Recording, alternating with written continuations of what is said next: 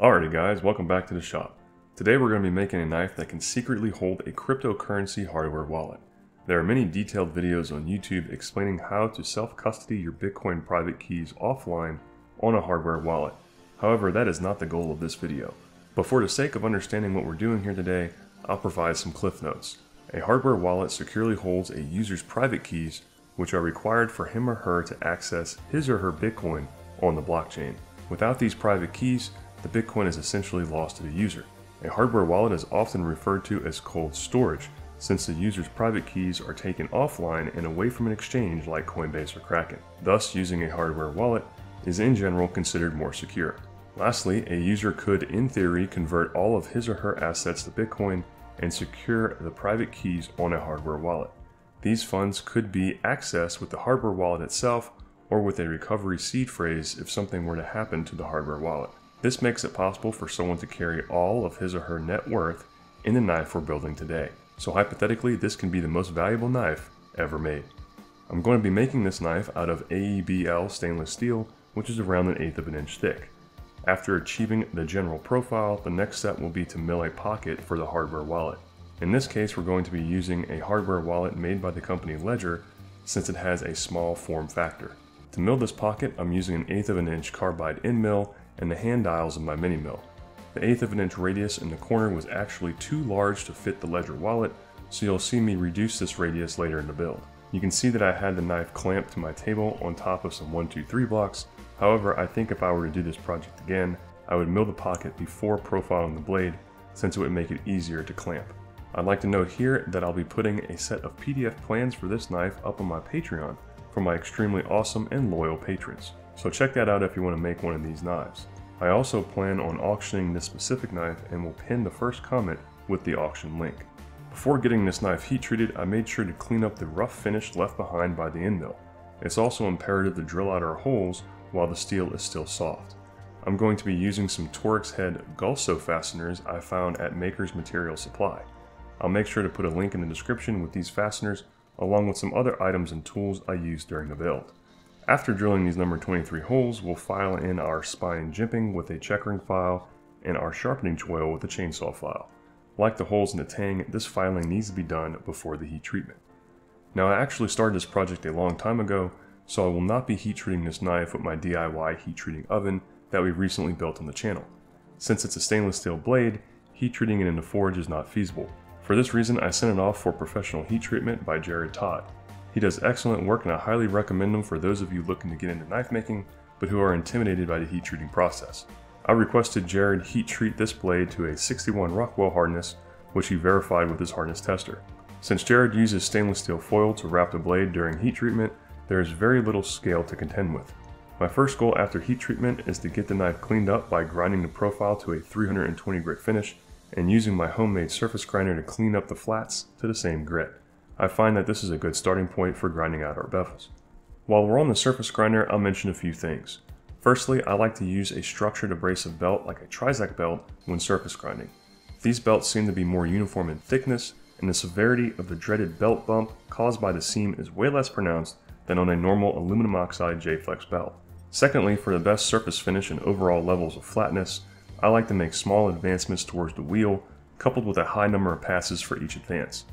I'm only moving the table around 1 to 3/1000ths of an inch per advancement, and I make around 20 plus passes. As y'all can see in these clips, we have moved this project to the new shop. The first step in the grinding process will be to make our edge center line. By grinding to the center line first with an aggressive angled bevel, we establish a solid and straight base for our grinding. I'm using my work rest on the North Ridge grinder to carefully grind to the center line, leaving an edge thickness of around 10/1000ths of an inch. In order to reduce the chances of overheating my blade post-heat treatment, I'll be incorporating this misting system from Brying House that I recently reviewed. If you'd like to see that review, check out the cards attached to this video. I found that the misting system did a great job in keeping my blade cool and sped up the grinding process for this knife. It allowed me to spend more time grinding the blade and less time dipping the blade in water. For this knife, my belt progression started with a 60 grit ceramic belt followed by 120 and 220 J-Flex belts. Lastly, I hit the knife briefly on a Scotch-Brite belt just because I like the finish that it leaves. As I mentioned earlier, we need to enlarge the corner radius of our milled window in order for our Ledger hardware wallet to fit. To accomplish this task, I used a diamond impregnated burr on my die grinder. You can see here that I have a nice and snug fit with the hardware wallet in the tang and the knife. It's worth mentioning that if you want to maximize the amount of steel around the hardware wallet, you could remove the silver hinge shroud on the wallet and mill a smaller pocket. I then hand sanded the blade up to a uniform 320 grit finish with Rhino Wet sandpaper. I started off with a hard backer to ensure that I sanded out any peaks and valleys on the blade. I'm thinking about getting a disc sander for this purpose after watching Aaron Lee's video on his disc grinder setup, which, by the way, is worth checking out if you haven't seen it yet. I've also seen disc grinder endorsements from legendary knife makers like Nick Wheeler, who routinely uses a disc grinder to finish his bevels. Once the hand sanding is complete, it's time to etch in our maker's mark with my DIY electrochemical etching machine. I hit the stencil 15 times for 1 second on DC power for a nice and deep etch, then around 5 times for 1 second on AC power in order to darken our etch. I then lightly sand over the mark in order to clean up its edges. Now that we have the blade completed, we'll move on to our handle. We'll be constructing this handle out of some olive G10 along with some orange and black G10 liners. Before gluing the handle scales to the liners, it's good practice to make sure the surfaces are sanded flat and cleaned. This knife is the first full tang takedown handle that I've constructed, meaning simply that the handle scales will be removable. Like mentioned earlier in the build, this is made possible by using the Gulso fasteners from Maker Material Supply. I must say that I really enjoy building a full tang knife with the removable handle scales, since it allows you as the maker to work on components individually. I think this point will become more apparent with the handle construction footage. I clamped the scales to the blade so that I can use the existing number 23 holes in the tang as a drill guide. Once the holes are drilled, I can insert the female end of the Gulso fasteners into the scales in order to index each scale to the tang.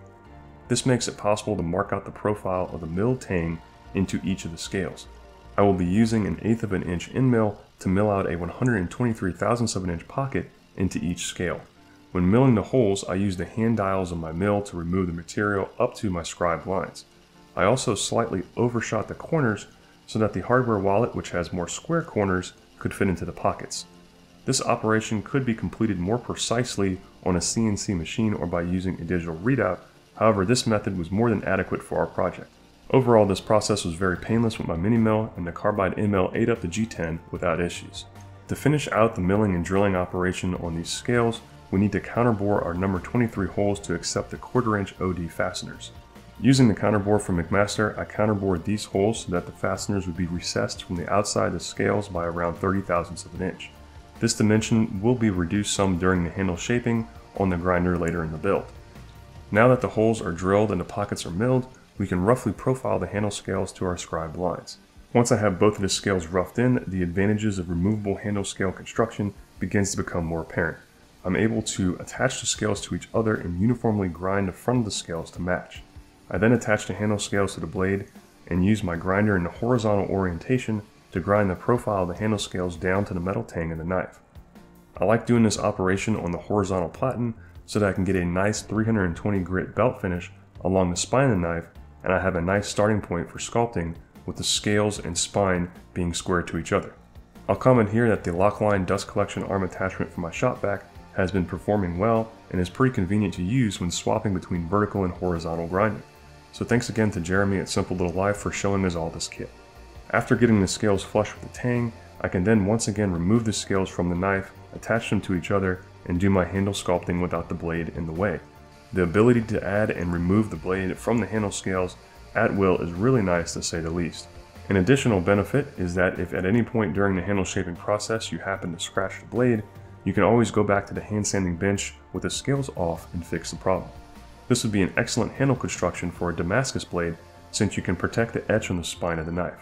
Now y'all just saw me grinding the bevels on the front of my handle scales. Normally I'd grind in a larger bevel on the front of the handle scales, however, in this case the fastener location towards the front of the handle would be encroached upon if the bevel was larger. With the blade removed, I was able to do the bulk of my handle shaping on a 2-inch contact wheel with a 60 grit belt. I finished up the handle grinding by using the slack belt portion of my grinder and a 320 grit J-flex belt. This gives me a solid starting point for hand sanding, and I proceeded to hand sand the handle up to a 1000 grit finish.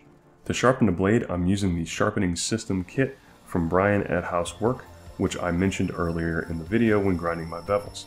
In a nutshell, this system allows the user to sharpen his or her blade on the belt grinder without risk of overheating the edge.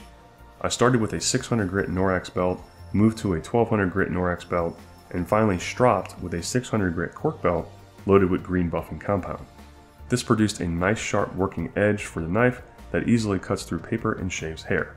The primary purpose of this knife is to conceal a ledger hardware wallet, which results in a fairly weak tang, so I would advise not using this knife for heavy work. However, it will perform just fine for normal cutting tasks. Since this knife will be concealing a hardware wallet, I can assume the user may want to transport it, so to do so conveniently, any good knife needs a sheath. I thought about making a Kydex sheath for this knife. However, after taking a deep dive into leatherwork recently, I found that I prefer the look and function of a leather sheath over Kydex. However, like most things, they both have their place. With the knife being the focal point of this video, I'll be speeding through the sheath making process. However, I have a full and detailed leather pocket sheath tutorial that I'll place in the cards above. I also want to pay homage to Mr. Paul Long, since his tutorials on leather sheaths have had a huge influence on my leatherwork, so make sure to buy his DVDs. I'll be making this sheath out of Wicked & Craig 8-ounce leather and cutting it out with my homemade head knife. I have found that spending time cutting out the template cleanly pays dividends in the sheath building process. I used to rush this, but now I really slow down to make sure I have a square and crisp cut. Once I have the template cut out, I true up the mouth of the sheath on the belt grinder and finish this edge by beveling it with a No. 2 edge beveler, sanding it up to a 320 grit paper, burnishing it with a cheap power burnisher, and dyeing it to match the sheath. These operations are nearly impossible once the sheath is put together. I then case the leather to make it soft using a water and Procarb solution. With the leather softened up, I pressed in my maker's mark with an arbor press and a 3D printed stamp from Ghost Graphics. I really like how this stamp has been performing and would highly recommend them for anyone making custom leather products. We'll then fold over the belt loop and glue it to the back of the sheath with contact cement. Using a washer, I'll mark out my stitch line. I'll use some cheap pricking irons to space out my holes. I'll drill out my holes with a needle and a drill press, and then using a locking saddle stitch and wax thread, I'll secure the belt loop on the back of the sheath. I've recently gotten a few questions on my stitching pony and where I purchased it. I can tell you that it was literally the cheapest one I found on Amazon, and with a small hinge modification, it's been doing an awesome job at holding my sheaths while I saddle stitch. This contraption is a huge improvement from trying to use a bench vise or no vise at all. When gluing up the sheath, I take great care in lining up all of the edges, and then head over to the belt sander to level these edges. I then use a stitch groover to groove in my stitch line so that my stitches will be recessed into the sheath. The next steps are the same ones I use with the belt loop. I use my cheap pricking irons to mark off my hole spacing. I use a needle and a drill press to press through the 3 layers of leather, and then I stitch the sheath with wax thread and a saddle stitch. I have found that a good rule of thumb for cutting your thread is multiplying the distance you plan on saddle stitching by 10, and then using that length of thread for your project. I'm also using some high quality John Jones saddler's needles, and these have been performing extremely well for me.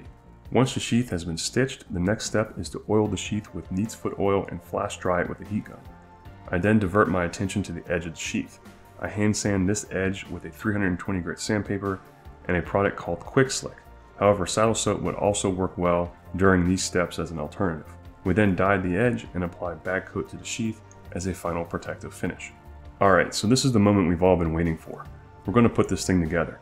To do so, I will start off by inserting the female Gulso fasteners into the right scale so I can use them to line up the knife onto the scale. I then place the ledger hardware wallet into the center of the Tang pocket. You can see that this is a fairly tight fit and the device won't move very much once inserted. Then, using the female fasteners as a guide, I place the knife onto the right handle scale. At this point, I line up the other scale's pocket with the hardware wallet and install the male Gulso fasteners. I then snug them up pretty good and the knife is officially assembled. Depending on how often you plan on accessing your hardware wallet, you can use Loctite on these threads in order to reduce the chances of them ever coming loose. Now, I have to say I think this knife is one of the coolest knives I've ever made, likely because it's truly one of a kind. The owner of this knife can theoretically hold the keys to his or her total net worth in the handle of this knife, thus making it potentially the most valuable knife ever made. Now, I can see some may say that this knife would be a prime target for a thief, which is true. However, this thief would likely not know what is housed in the handle. This would give the owner ample time to recover his or her seed phrase and use it to transfer the funds to a new wallet. Not to mention, if the thief did find the hardware wallet in the handle, they still have to break the numeric pin and unique passphrase if enabled. Like always, I really hope y'all enjoyed this build. I'm going to be auctioning this knife on eBay during the days following this video's release, so if you want to get your hands on it, that's your chance. I'll put a link to this auction in the first comment down below. I'm also uploading the PDF plans for the profile of this knife and the sheath template on my Patreon for my patrons. In addition, I'm toying around with using the dimension plans for this knife to create an NFT, which if I do, I'll be placing in the first comment as well. If y'all did like this video, please click the like button and consider subscribing to the channel for more interesting knife builds in the future. With that, I'll catch y'all on the flip side.